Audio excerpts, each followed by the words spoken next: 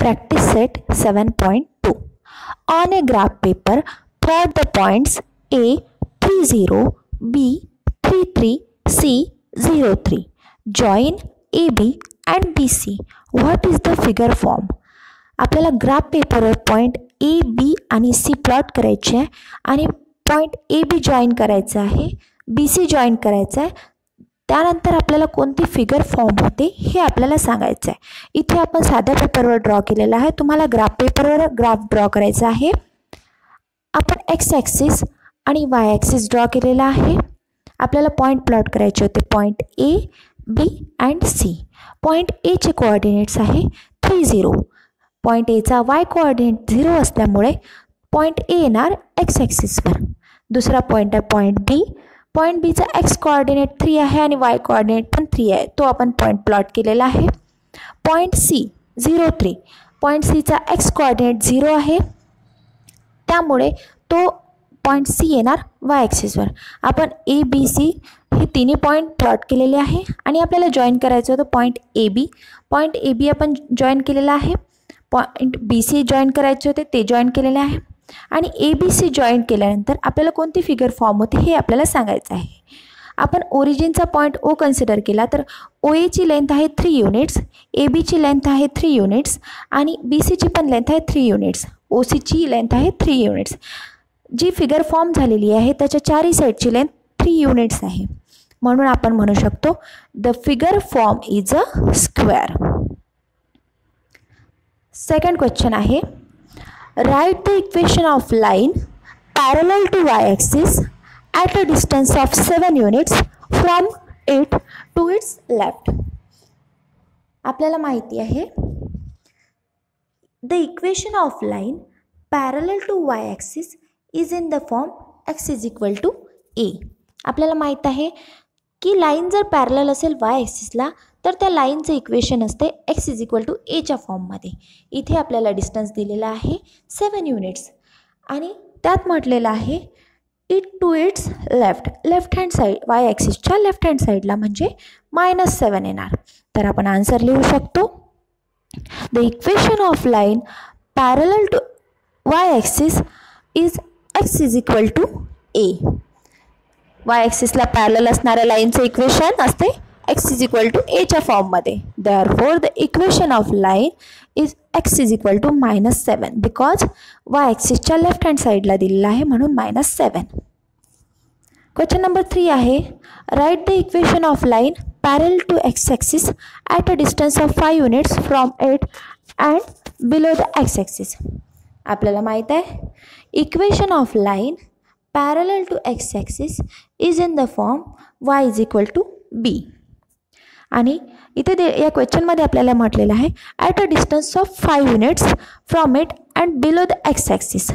5 युनिट्सच्या डिस्टन्सवर and below the x axis. Below the x axis म्हणजे minus येणार, तिथे निगेटिव्ह साईन येणार. आन्सरमध्ये लिहिणार आपण the equation of line parallel to x axis is why is equal to be and the equation of line is why is equal to -5. -5 because of आपल्याला दिलेलं आहे की line below the x axis. Question number 4 आहे, the point Q -3 -2 lies on line parallel to y-axis. Write the equation of line and draw its graph. Point Q coordinates दिलेले आहे -3 -2 lies on line parallel to y-axis. y-axisला parallel असणाऱ्या लाईनवर point Q हा लाई करते. तर आपल्याला त्या लाईनचं इक्वेशन लिहायला सांगितलेलं आहे. आपल्याला ग्राफ काढायचा आहे ग्राफ पेपरवर. इथे आपण साध्या पेपरवर ड्रॉ केलेला आहे. तर पॉईंट क्यूचे कोऑर्डिनेट्स दिलेले आहे -3 -2 म्हणजे point Q lies in the third quadrant. Point Q आपण सर्वात आधी काढून घेऊ. पॉईंट क्यू आहे चे कोऑर्डिनेट आहे -3 -2 आणि आपल्याला म्हटलेलं आहे line parallel to Y axis. आपण point क्यूमधून Y ॲक्सिसला parallel line draw करून घेऊ. ती लाईन आपण ड्रॉ केलेली आहे आणि आपल्याला क्वेश्चनमध्ये म्हटलेलं आहे write the equation of line.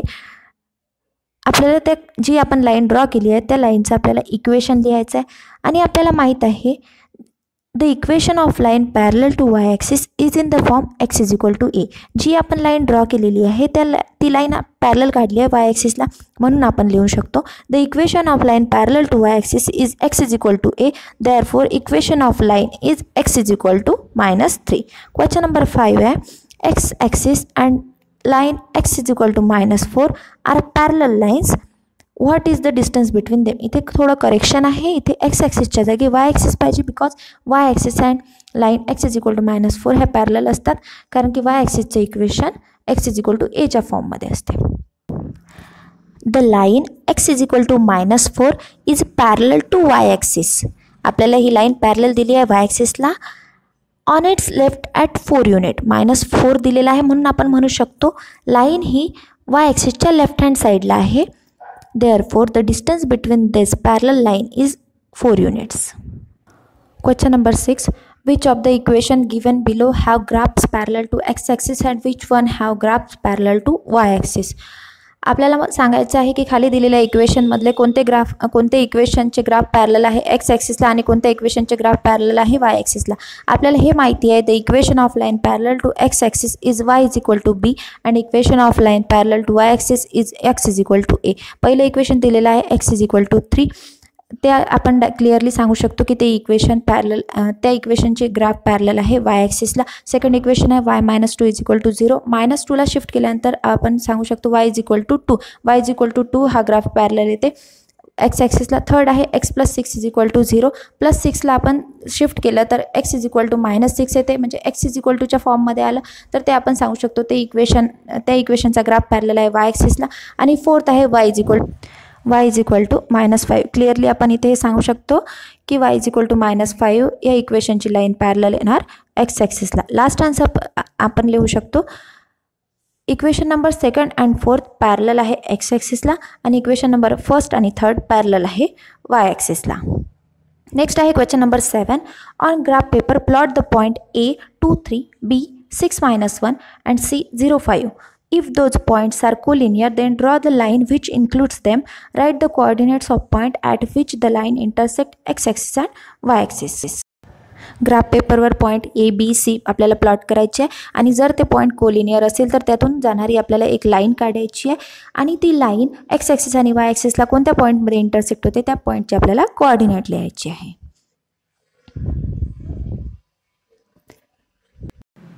सर्वात आधी आपण एक्स ॲक्सिस आणि वाय ॲक्सिस ड्रॉ केलेला आहे. स्केल लिहिलेली आहे 1 centimetre is equal to 1 unit on both the axis. पहिला पॉईंट आहे point A x coordinate 2 and Y coordinate 3. आपण पॉईंट ए प्लॉट केलेला आहे. सेकंड पॉईंट आहे पॉईंट बी एक्स कोऑर्डिनेट आहे 6 अँड वाय कोऑर्डिनेट आहे -1. पॉईंट बी आपण प्लॉट केलेला आहे. थर्ड पॉईंट आहे point C x coordinate 0 and Y coordinates 5. X coordinate 0 असल्यामुळे तो पॉईंट येणार वाय ॲक्सिसवर. पॉईंट सी आहे वाय ॲक्सिसवर. तिन्ही पॉईंट कोलिनियर आहे की नाही आपल्याला सांगायचं होतं. त्यातून आपण एक लाईन ड्रॉ केली. तिन्ही पॉईंट एकाच लाईनवर आले म्हणून आपण म्हणू शकतो पॉईंट ए बी सी आहे हे कोलिनियर आहे. त्यातून जाणारी लाईन आपण ड्रॉ केलेली आहे आणि आपल्याला सांगायचं होतं की ही जी लाईन आपण ड्रॉ केलेली आहे ती एक्स ॲक्सिस आणि वाय ॲक्सिसला कुठे इंटरसेक्ट होते. त्या पॉईंट्सचे आपल्याला कोऑर्डिनेट्स सांगायचे होते. आपण जो ग्राफ काढलेला आहे त्या ग्राफवरून आपण ते पॉईंट क्लिअरली सांगू शकतो. The line intersect the x axis at point 50 and Y axis at point 05. Next question आहे question number 8. Draw the graph of following equations on same system of coordinates. Write the coordinate of their point of intersection. खाली दिलेल्या इक्वेशनचे आपल्याला graph draw करायचे आहे एकाच graph पेपरवर आणि ते इक्वेशनच्या लाईन आपण ड्रॉ केलेल्या ते एकमेकांना कुठे इंटरसेक्ट होतात ते आपल्याला सांगायचं आहे. सर्वात आधी आपण चारही इक्वेशन सॉल्व करून घेऊ. पहिलं इक्वेशन आहे x + 4 इज इक्वल टू 0. पहिलं इक्वेशन आहे x + 4 इज इक्वल टू 0. +4ला आपण शिफ्ट केल्यानंतर सांगू शकतो x is equal to -4. Second equation आहे y -1 इज इक्वल टू 0. -1ला आपण शिफ्ट केल्यानंतर आपण ते इक्वेशन सॉल्व करू शकतो. That is y is equal to 1. Third equation आहे 2x + 3 इज इक्वल टू 0. त्या इक्वेशनला आपल्याला सॉल्व करायचे आहे. 2x इज इक्वल टू +3 आहे, शिफ्ट केल्यानंतर येणार -3. 2x is equal to -3. Therefore x is equal to -3/2. Therefore x is equal to we get the value -1.5. Fourth equation आहे 3y - 15 is equal to 0. -15ला आपण shift केल्यानंतर +15. Therefore 3y is equal to 15. It employees y is equal to 15/3. Therefore we get the value y is equal to 5. आपण चारही इक्वेशनला solve केलेलं आहे. आता या इक्वेशनची आपल्याला लाईन ड्रॉ करायची आहे. सर्वात आधी आपण x ॲक्सिस आणि y ॲक्सिस ड्रॉ करून घेऊ. पहिलं इक्वेशन आपल्याकडे आलेलं आहे x is equal to -4. x is equal to -4 आहे म्हणून आपण सांगू शकतो ही लाईन पॅरलल असणार आहे y ॲक्सिसला आणि -4 असल्याच्या कारणानं y ॲक्सिसच्या लेफ्ट हँड साईडला ही लाईन येणार आहे. Therefore this line is parallel to y axis and to it's left at the distance of 4 units. आपण लाईन ड्रॉ केलेली आहे. इक्वेशन दिलेलं आहे लाईनला x + 4 is equal to 0. Second equation आपल्याकडे आलेलं आहे y is equal to 1. This line is parallel to x axis and above it at the distance of 1 unit. आपण लाईन ड्रॉ केलेली आहे y ॲक्सिसच्या वर y - 1 is equal to 0 equation लाईनला आपण equation दिलेलं आहे. थर्ड इक्वेशन आपल्याकडे आलेलं आहे x is equal to -1.5.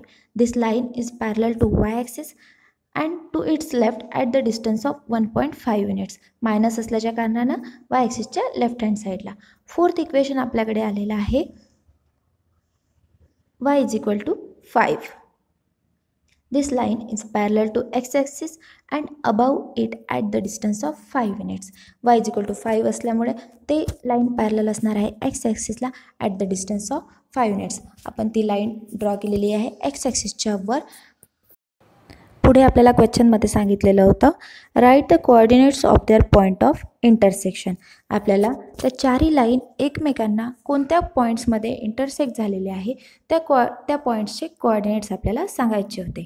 The coordinates of point of intersection of this lines R -4 5, -4 1, -1.5 1 and -1.5 5. या चार पॉईंटमध्ये या दिलेले 4 लाईन्स एकमेकांना इंटरसेक्ट होतात. ते पॉईंट आपण हायलाईट केलेले आहे. नेक्स्ट आहे question number 9. Draw the graph of equation given below. खाली दिलेल्या इक्वेशनची आपल्याला ग्राफ ड्रॉ करायची आहे. पहिला आहे x + y is equal to 2. Second आहे 3x - y is equal to 0. आणि थर्ड आहे 2x + y is equal to 1. खाली दिलेले तिन्ही equation linear equation in 2 variable आपल्याला दिलेलं आहे. And we know that linear equation in 2 variable have infinite many solutions. Linear equation in 2 व्हेरिएबलला खूप सारे सोल्युशन्स असतात. आपण ॲटलिस्ट 3 सोल्युशन घेऊन सॉल्व करू. पहिला आहे x + y is equal to 2. याला आपण सॉल्व केलं तर आपण लिहू शकतो याच इक्वेशनला x is equal to 2 - x. For some values of x we have to find corresponding value of y. जर आपण पहिली व्हॅल्यू कन्सिडर केली x इज इक्वल टू 1 इक्वेशनमध्ये आपण ठेवली y is equal to 2 - x या इक्वेशनमध्ये जर x इज इक्वल टू 1 ठेवलं तर y is equal to 2 - 1 that is y is equal to 1. त्याची आपण ऑर्डर पेअरमध्ये लिहू शकतो. XY ऑर्डर पेअरमध्ये लिहू शकतो 1 1. x कोऑर्डिनेट 1 आणि y कोऑर्डिनेट 1. सेकंड व्हॅल्यू आपण कन्सिडर केली x is equal to 2. For x is equal to 2 we get the corresponding value of y that is 0. y is equal to 2 - x is therefore y is equal to 2 - 2 is equal to 0. Third value आपण consider केली x is equal to 3. x is equal to 3 जर आपण इक्वेशनमध्ये ठेवलं तर y is equal to -1 आपल्याला भेटते. ते आपण तिन्ही पॉईंट ग्राफ पेपरवर प्लॉट करून घेऊ. पहिला पॉईंट आहे 1 1 x कोऑर्डिनेट 1 आणि y कोऑर्डिनेट 1. तो पॉईंट आपण प्लॉट केलेला आहे. सेकंड पॉईंट आहे 2 0 y कोऑर्डिनेट 0 असल्यामुळे तो पॉईंट येणार x ॲक्सिसवर. थर्ड पॉईंट आहे 3 - 1 हा पॉईंट आपण प्लॉट केलेला आहे आणि तिन्ही पॉईंटमधून जाणारी एक आपण लाईन काढून घेतलेली आहे. सेम प्रोसेस फॉलो करून आपल्याला इक्वेशन नंबर 2 आणि equation number 3 for some values of x corresponding value of y आपल्याला फाइंड करायचे आहे आणि ग्राफ प्लॉट करायचे आहे.